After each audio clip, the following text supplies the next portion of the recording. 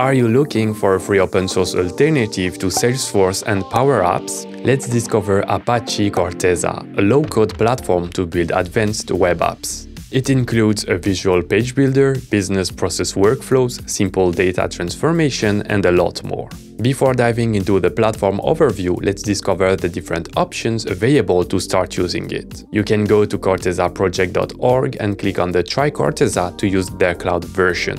Or you can install the on-premise version manually by following their installation guide. Or you can use a platform like ours, Elestio, to take care of the installation, backups, and updates of the open source version either on your existing server or the cloud provider of your choice. To install Apache Corteza with us, go to ls.io, hit login, click on Deploy my first service, search for Corteza, click on Select, choose between the different cloud provider. I will choose Scaleway. Select your region based on where you are and where your users are. Adjust your service plan, which is your CPU and RAM you need for your project. And once you're ready, click on Next. Choose between the different level of support. I will keep the free included one and hit Create Service. When the installation is finished, you receive an email telling you that your instance is ready. Go and click here to get the password. You arrive on Elestio admin UI. Copy the password on your clipboard by clicking here and go to your instance by following this link. Enter your email and password and log in and remember me. We arrive on the admin dashboard. It can be a bit overwhelming when you see all those options, but it means it's powerful and not complicated. But we will see together how it works. First, let's go to the main menu, to the app list. You can go and here you have 6 squares. You click on it and it will start the Corteza onboarding tour. So we have successfully created your account. Are you ready to get started? Click on the Show Me button. So let's follow it. So you have a search bar to search through your different applications. It's what you see here, but we can add and remove them. So click on Next. So namespace, it's where you can create and see your application to manage them. Then this one is an example application. We will have a look at it later. Reporter is where you can create advanced dashboard views between all the data from different applications. And workflows is where you can create advanced logic between your different applications and data. Then the classical profile settings. Okay, we can end at the onboarding. Let's start by opening the CRM suite example. It's a completely ready-to-use template showing you the different features of Apache Corteza. It contains different screens. So here the home and the dashboard. You have the leads. So you have the list of leads.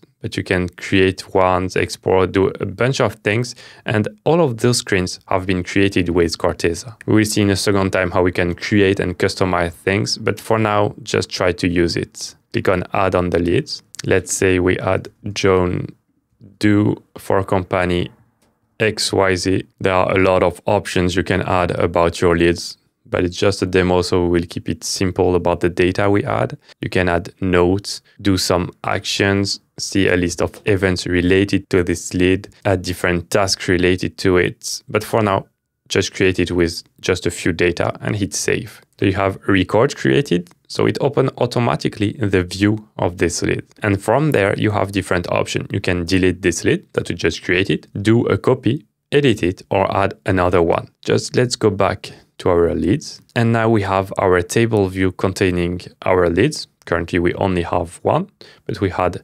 information. We can filter about different columns and values. Our leads panel also contains 2 graphs showing us some data about our leads. So the number of new leads per month, because we only have one and we just created, it's not very visual, but I guess if you have more and really use it, it can be pretty useful. Here it seems we have no number of leads, but I guess it's by type and I didn't set up a type with this lead. Let's try to see the different actions we can do on it. So we click on it, it opens the lead view where we were after the creation. And let's click on convert this lead into an account. So you see the lead has been converted and now we are on the view of previously the lead, but now it became an account. And from there, you can do other actions such as creating opportunities, create a contract from this account, create a new case, add different contacts, contracts. It really is a fully featured CRM suite. Let's discover the page builder. You can see the option here, but let's do it on the home instead. So we have new leads 0, converted leads 1, because it's not a lead anymore and we converted it, so it appears on our dashboard. Let's click on Page Builder, and from there you can see the different blocks that make this page. You can edit them and you have the title of the block, new leads this month, for example. You have the choice about description, the style, what data you are displaying, what module it is. So the module in Corteza, it's about the data table, it's the equivalent of a table. So lead, it is the module lead. Events, it will be the module events, and so on. You can add some filters. So status equal new, which means because we converted our lead, it isn't anymore a new lead. So it doesn't appear in new lead this month. But maybe if we remove that filter, we have one new lead. We can save and close. View page. Oh, first we need to save. View page, and now we have new lead this month appearing. Let's say we want to add our chart. We can go to page builder, go below add block. Here you have a lot of different type of blocks. We can select chart, but then we will need a chart to add. So here it's the list of existing one, but we can create our own chart from scratch. Go to charts here. You can create new chart. Let's create a generic chart. Let's name it account growth. You can add a handle, so it's a short name if you have a complicated chart name, so you can use it elsewhere and find it more easily. The color scheme, you have the choice between a lot of different colors. Let's take this one. The data source, it will be the account module, and you have the choice between different filters. Record created this year, last year, this quarter, or you can even create your own filter, but I won't add any. Which field we want to refer to, let's say just account name, no grouping. And here the field, we want to count them and to display them through a line. We have a lot of different options. If you are used to charts, it should look familiar. Let's save it. Now we have charts saved and we have a preview here, but because we have only recent data, it can't draw a line because we have only one point. So now let's go back to our pages. And now you can see we are in edit mode because we opened the chart, which is a built-in feature. So we have that tree look of all the structure of our application. If we want to go back to it, we can go to public pages. And then let's say we want to add our new graph into dashboards, open page builder, go below add block, add a chart. Let's name it account growth. New accounts, and the chart, we can select the one we created, which I guess is completely below. Perfect. Add block, and now we can see it on the bottom. We can make it bigger. We can drag and drop it to move it, but first we should, for example, remove this one, and same for the other one. And now it can go on top. We can resize, and we have our account growth. We have seen the very basic on when we are within an application. Let's go back to the list of application with the 6 dots here.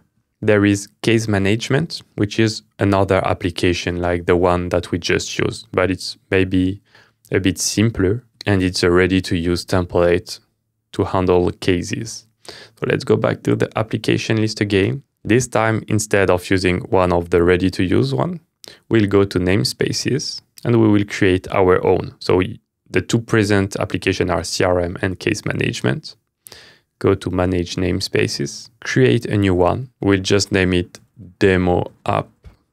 Short name, let's name it demo. Enable namespace, enable on application list. So it will appear on the 6 dots. So let's use it. You can show the logo of it, but we'll need to add one later. It's in another screen. Hit save. And now we created it. We can add a logo. So let's browse, add the icon and save. Now we can click on the 6 dots and we can see the application that we created, demo app here. Let's open it. And because the application is empty, we just created it, we have an onboarding process helping us to get started.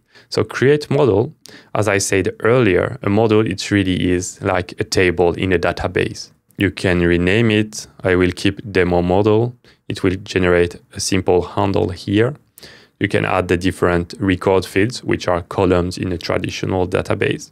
So you have sample, a text input, let's say first name, add new field, last name, And you have the name, which is the column name here, and title, which is the way it will be displayed inside the list. Is it required? Isn't it?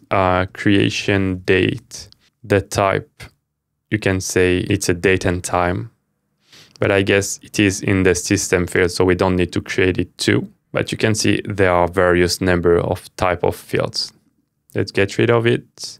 Yes, and let's save our first module. Now this is the admin UI, so we can go and create a record page. And we will also want a record list page.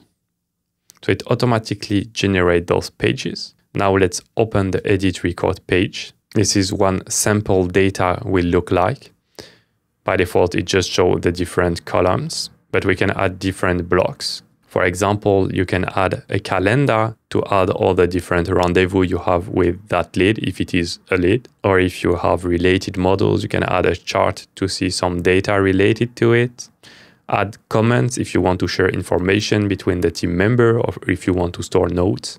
It's a lot of blocks you can add to enrich only this view of one module data. So let's do it with adding a file. Let's say it's a how-to guide. Every time we add one data in this collection, we might have good practices our new team members need, and we will add the file here. So we can select the different files we want to enable in that block. We just add an image. We can add the block. It's below here. You can see they can download the file, the guide. Here it's the image, but let's imagine it is not. We can drag and drop and structure the page the way we like. Once we are happy with it, we can save. Before having a view to it, let's open the records list. We can do the same, add different blocks on the right, edit, but we won't do it. We just want to view the page, add some data in the collection we just created. And you can see we have the view we just did. So sample, let's say AX data John. We save it. And now we have the view of our user. We have the how-to guide, so we can download the file. And we have the record list that has the new data we created. Of course, it's very abstract, it's fake data and no real use case, but you can see how easy it is to create new data and create some custom behavior. So when you create an application, you will create your models and you will automatically have CRUD enabled, so create, read, here we are on read. You have the update. So if you click on edit, you can update the data and you can delete. So you have a complete CRUD. But then when you have some data, you want to do more complex things between the different modules. And here it's where the workflow goes. So click on the 6 dots and open the workflows tab. Here you can see all the different workflows of our whole Corteza instance. So between all our different applications. So you can see there are a lot in the CRM ones. A few more in the case management, but let's create a new one. Let's say it's for demo new sample data. We can have a handle run as it will be the user that will perform it. So let's say it's me. Is it enabled or not? And if it is a sub workflow, but us, we want it to be the main one. And here you have an editor where you can add any logic you want. So it's a visual workflow editor. For example, we can add a trigger, what will start this workflow. You click on edit here to label how you will see it here in the workflow editor so you can keep a good understanding of what you are creating. The resource related to this. So for us, it will be compose model. What event will trigger it? It will be, for example, after create. And then after create, we will have that workflow triggered and we will perform an action to send an email to the user or maybe to one of the team member to know that we have new data. But of course, it can be way more complicated. So let's open our lists. Let's open one of the existing one. You have the number of steps here. CRM, account, create new case. So from account, and you can see the different logic between the workflow. So if there is a primary contact, if the user is a primary contact, if it is, then it will set primary contact and it will say it found it. Otherwise, if it is not between the different contacts, it will continue to keep looking for one. And after this loop is finished, it will look if it found one primary contact. If it's the case, it will do some action. And if not, it will just add a prompt to the user to say there are no primary contact. With this visual workflow, actually you can do any logic you want visually without any code. Now let's see other things available we have when we use Corteza. If we go back to the application list, we have other useful tools, for example, Jitsi video conferencing. And Jitsi is another open source software. We made a video covering it to make video call. So let's name our room demo, create, allow the use of our camera and microphone, and we are inside a video conference tool. It's very cool that within Corteza, they are leveraging other open source software to make their app even more useful. Then let's open the reporter section. And here you can create reports based on all your different models. So let's name it test report, save it, go to the report builder, and you can add blocks. So it's like the page builder that we were using. But the main difference here is that you will select between some data, for example, metrics, that comes from all the different data sources from the other models. Let's go back to the application list and let's finish with the admin area. This is the screen we arrived when we first opened the instance. I hope now it's less scary than what it was. From there, you can manage your different users having access to Corteza. You can define different roles for your user. What are they allowed to do? You also have the list of your applications. So for example, you don't want to see anymore one of the application in the list, Jitsi, and click listed. Then you submit to save it. And now if you go back to your list of application, you only have the application that you want to see on that screen.